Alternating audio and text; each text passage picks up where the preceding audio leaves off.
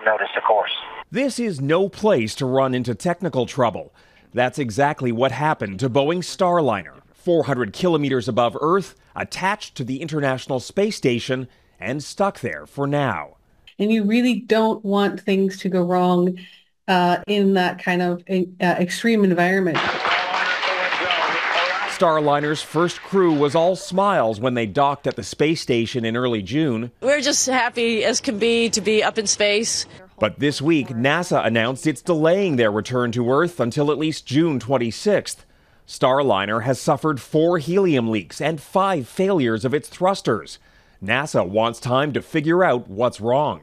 We want to give our teams a little bit more time to look at the data, do some analysis, and make sure we're really ready to come home.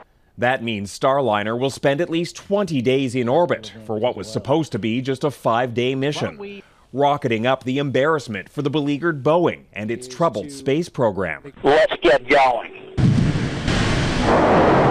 The launch of this mission was scrubbed multiple times by technical problems.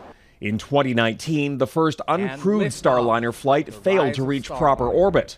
The whole program is over a year behind schedule and $1.5 billion over budget. I think what we're really seeing with the difficulties Boeing is having relative to SpaceX, the problem is they've lost a lot of capability. PMA 2 into Starliner. The good news, the problems don't impact the parts of Starliner needed for the perilous re-entry into Earth's atmosphere. And the ship could theoretically spend up to 45 days in space if problems persist. Those delays are really a problem for the engineers back on Earth. For the astronauts, it means a little more time to sit back and enjoy the view. Jackson Proskow, Global News, Washington.